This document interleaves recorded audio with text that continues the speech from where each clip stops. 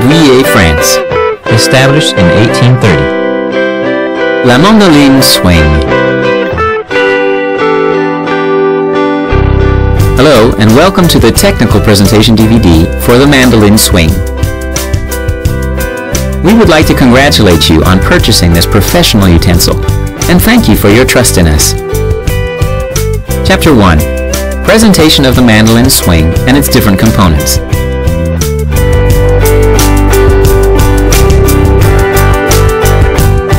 A double horizontal blade, one straight side and one serrated side. A double julienne blade, 4 mm and 10 mm. The food receptacle and its food pusher. The Mandoline Swing has one folding upper foot and can be easily stored. A non-skid coating covers the feet base to ensure a secure and steady use. The Mandoline Swing can be used either directly on a working surface or above a container.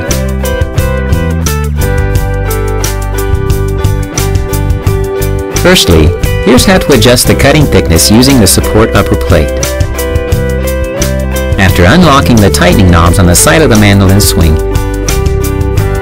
you can adjust the height of the plate and therefore also the cutting thickness.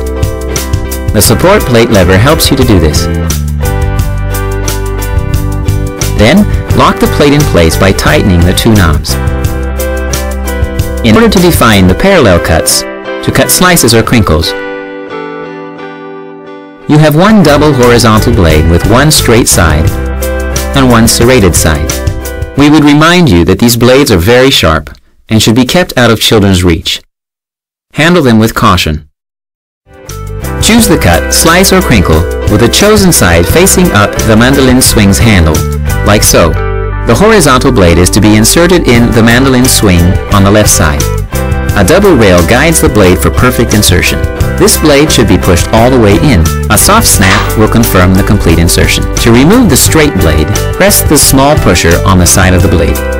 If you want to cut vertically, you have a double julienne blade. This is always used in combination with a straight blade. Be careful as they are also very sharp.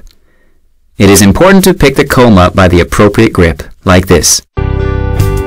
Choose the cut, with the chosen side facing up.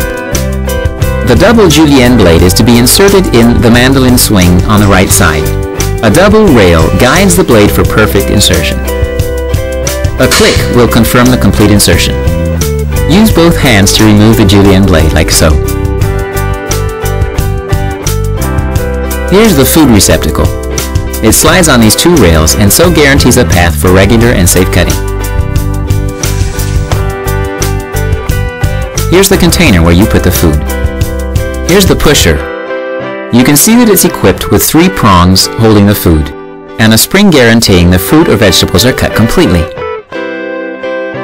After having adjusted the Mandoline Swing for the cutting you wish to do, place the food in the food receptacle. When you push the food pusher down on the food to be cut, the prongs penetrate it to prevent it from rolling away, and the spring applies constant pressure on them. You can then cut away with a simple to and fro movement. The pusher's central rod shows you the level of the product remaining in the food receptacle. Chapter 2. The different cuts. We're going to show you different cutting techniques which you can perform with the Mandoline Swing. For an even easier cutting, dampen the upper plate before cutting. Slices with different thicknesses. Straight blade.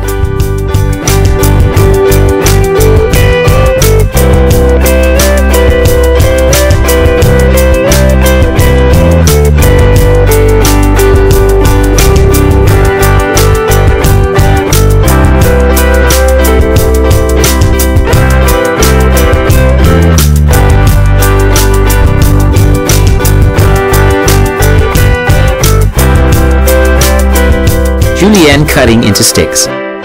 Julienne blade.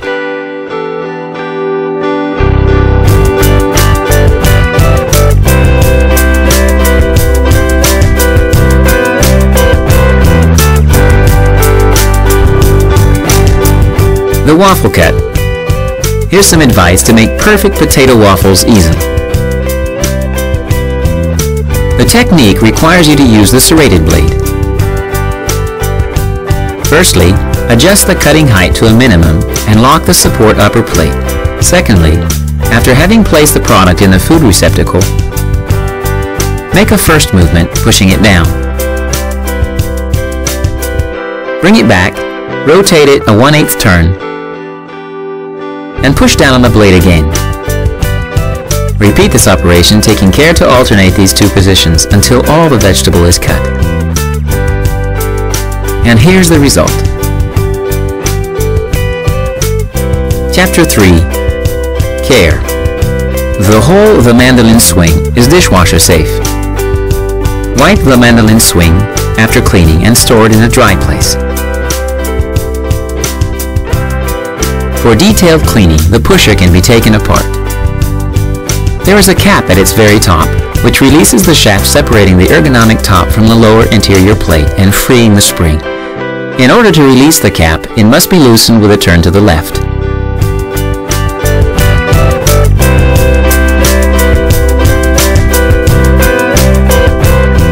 The stainless steel needles cannot be removed.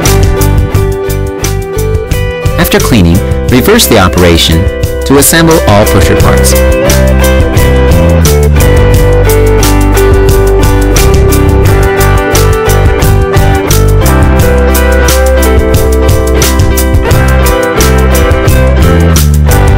Chapter 4. Examples of cuts using the different techniques we've seen.